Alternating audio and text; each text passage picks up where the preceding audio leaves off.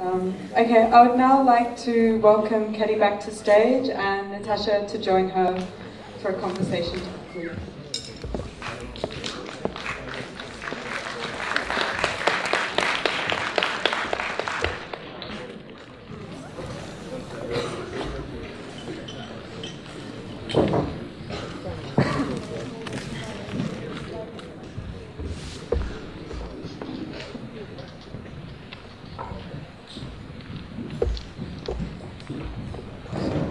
Is it working? Yes. Okay, I'm so glad.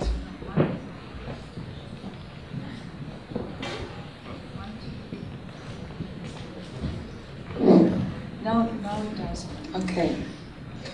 I'm so glad we had a chance to see the film after your talk. I think it changed the register also in a way, and I would now like more or less that we talk about the film. And then we can go back to all the questions that you raised in the talk. Maybe to start with very simple. When you were working on a film, did you start from a text or did you start from the idea that you wanted to make a film? No, I'm not a filmmaker as well as I've never been doing a visual artistic job. So I'm a writer and playwright. So. It was, of course, initially a text and then some kind of emergency situation when it had to become an exhibit, and that's it. Okay, so the impulse came from dramatic texts, and there are a lot of theatrical elements in the film. It also, I would like to hear about your relation to theater and how would it look like if this was not a film, but if the text was theatrical. Well, it is now being done in theater, and I'm curious how it will look because I have no connection with it. But well, since it's a dramatic text, it can always involve certain interpretation, like any dramatic text. Any other person can do it in its own and his or her own interpretation.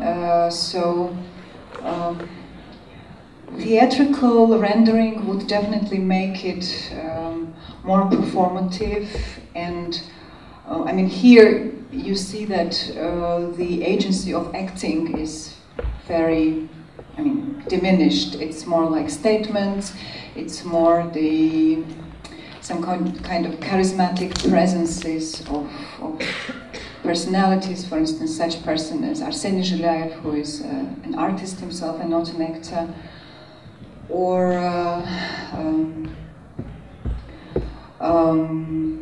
Dina Gatina, who is a poet and she's not an actress as well. Well, I think that theatrical element comes as performing the impossible, some sort of sorcery. Like something is impossible, something is an impasse, and something is not doable. So you organize it as second reality to endeavor performing it, although not in real life, and then there is this loop. If you perform it, maybe it will transmit itself to reality. So this was always the case with performing, and for me, with the extremity of theatrical presence on stage as some kind of extreme second reality. So. And do you think any of this was retained in working on I don't think this is a very theatrical piece in terms of intensity of acting. I think it was more rendering, and the agency of camera here was much more important as some kind of, I don't know, witnessing and observing the case and the happening, rather than the act and artistry of acting as such. But maybe this is also the case of medium. I mean, what is the medium in theater, what is the medium in text, gets changed when you change the medium as the video, and then...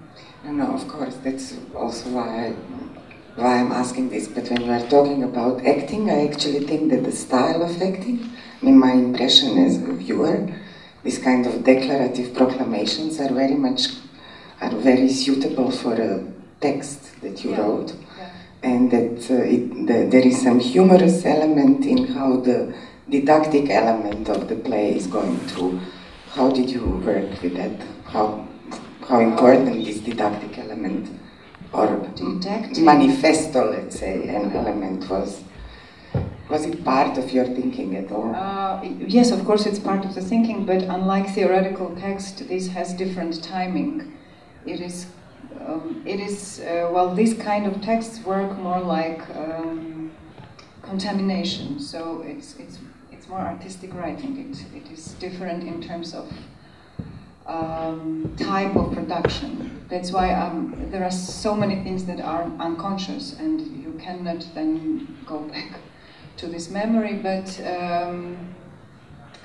of course the context of this debate about the human, post-human, and you know, when you are doing this theatrical thing, what is important is hubris. You are angry, and what you can afford in theoretical text, this hubris element, which is so important in theater, you can somehow posit in performative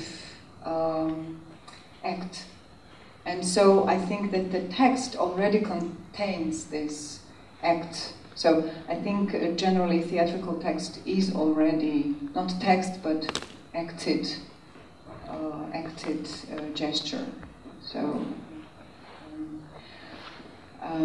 this didactic element is the war of ideas, and when you cannot transmit the war of ideas when you are consecutively and logically constructing the theoretical text, but this noise of and war of ideas is transmittable poetically and in this kind of condition and state of mind.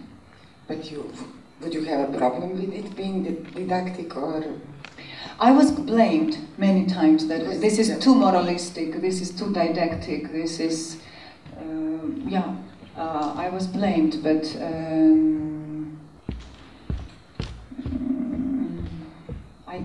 I agree with this accusation. That it is? Yes. Yeah, I mean, but it's also from where it comes. I mean, sorry for that, forgive me. Yeah, no, I personally don't really have a problem, because there is much more than this just didactic element is not also the assertion, and not that I want endow these states of mind with the authority, but rather the logical. It's like a logical constellation. It's like scheme. It's quite schematic in terms of like if you remember Brecht's good person. Kind person from Sizuan, you also have the prostitute, the oppressor, the oppressed. I mean, you have all this conglomerate of different, I don't know, the cosmos of ethics, of human ethics, and then you find out how it works, what happens out of it. You know, of course, I'm glad you mentioned Brecht, because this was one of the association I had when I raised the question of didacticism and theater, and I'm still insisting on theater, although of course what we saw is clearly film. And as you said, the camera work for you in making it was as important as the textual element or something. And who were the people you worked with? You mentioned Gilard and the poet. I worked with Olga Shirokastoup as producer. She's a curator and young artist. Well, the majority of young actors here are the cast, which is called Theater Rupor. They are from Chelyabinsk, and they are theatrical team. Okay. And there are a couple of performance artists also, but except for these 2 or 3 persons, all others were part of different theatrical teams. Why was it important to you to have audience? Actually, this was not my idea. I want to mention especially the person who made a montage. This is a very outstanding artist, Viktor Alimpiev. And this was his idea that the actors don't leave the stage and they are present. Then in this way you have this emotion that it's a little bit like funeral. Either it's funeral or it's a theater or it's something is happening there, and either they are mourning or they are witnessing. So this presence has this element of tension.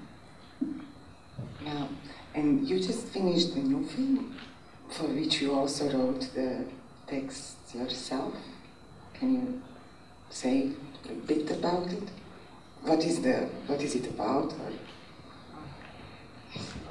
what was your starting point? Or, It's an old text from 2009, and it's about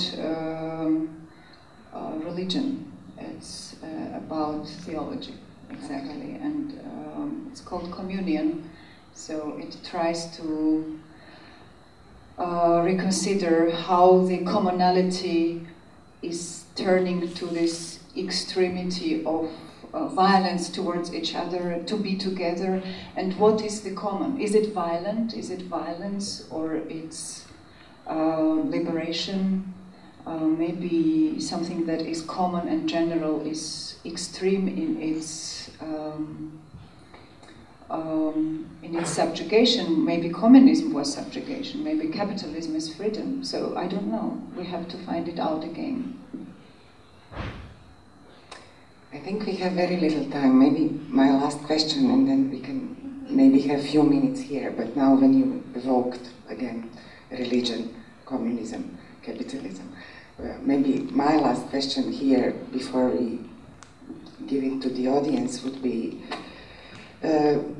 if you can elaborate again on what you were talking also in your lecture about how this surge in what you, if I understood, also call a pseudo-religion or back to mythological thinking, how this relates to this, communist imagination, communist horizon not being here, not being dead, let's say, or, yeah.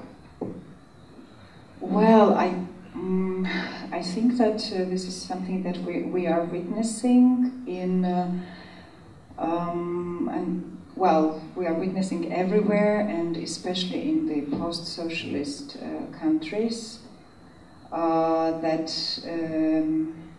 I mean, the uprising of the radical, conservative, traditionalist, belief-oriented and fundamentalism-oriented, and nowadays even fanaticism-oriented moods, which I think are, well, as I mentioned, one of the extremes to another extreme of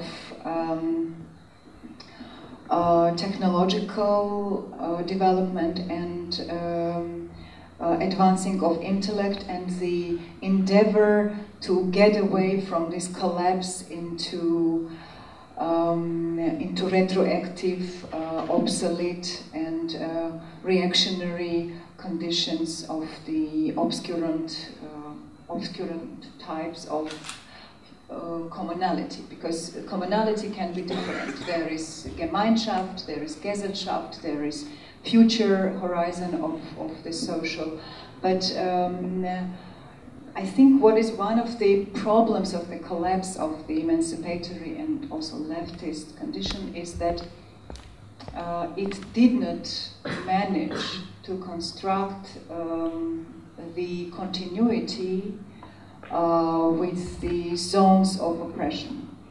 So I think one of the problems is that the emancipatory thought and emancipatory theory and emancipatory even agencies, they were organized as different class with the class that they are talking for. So the oppressed and the left are two different classes. And this, for instance, was the problem in anti-Putin uprisings and insurgencies in Moscow, when the leftist organizations had to back up with the capitalist condition and the neoliberal capitalist condition, rather than the most unprivileged parts of the society, which unexpectedly or expectedly are backing up the traditional conservative moods. And this is the case elsewhere, when the majority, which is unprivileged and oppressed, shifts to the conservative beliefs. And then this continuity is already gapping and lost. So this is kind of historical problem of the I left, think starting this is from 18 Brumaire and So this is also the issue of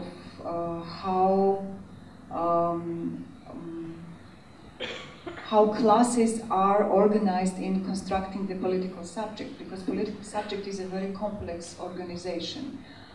It is neither only proletariat, it is nor the avant-garde of the former petty bourgeoisie, which is becoming the leader of the working class or whatever. It's a very important fusion, which is not only standing for its own class emancipation or for its own rights, but constructing this subject of deprivation, the universal subject of deprivation. And around this universal subject of deprivation, you are constructing the whole equipment of thinking, theory, and political struggle. And this machine got broken. So it got broken also because very often the civil society or the civil rights or social democracy rhetoric was mistaken for the radical revolutionary rhetoric, for the communist rhetoric. So what is the communist rhetoric in certain understanding is sometimes quite incompatible with the emancipatory civilized leftist rhetoric as it is constructed, well, in the recent debate. So what you are saying, kind of doing one thing. So there is the split. There is the political and social split within emancipatory thought and within emancipatory theory, which undermined itself in the long run of, end of the projects of the political or social utopias, and they are considered to be past, and now it's only natural and inevitable that we need this acceleratory new mythology. But again, this question, in this radical acceleration of thought, of emancipation, of progress, how to construct continuity with the masses. So how to organize, and this is the question. Question how to organize is crucially central, and it's nobody says it's going to be fast. Everyone predicts it's going to take long time, and we should kind of prepare ourselves for a long time of getting to grip with not this prepare and choose to relax. Yeah, no, that's also a choice. One can do both at the same time, I would say. Okay, shall we have one or two questions from the audience, and then we can stop?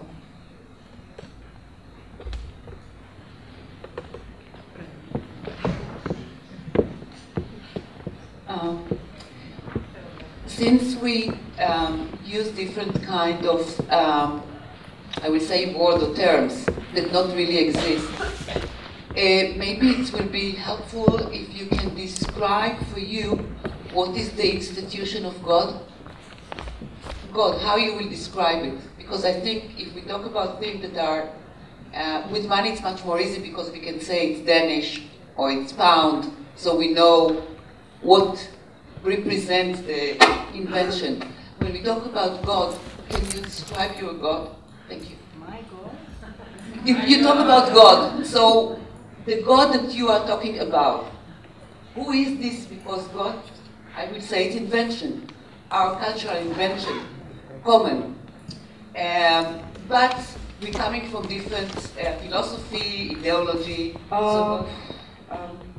I think God is the institute to which you can delegate how to be common and how to plug into certain things that are actually stronger than the individual presence. Because this individual solitary presence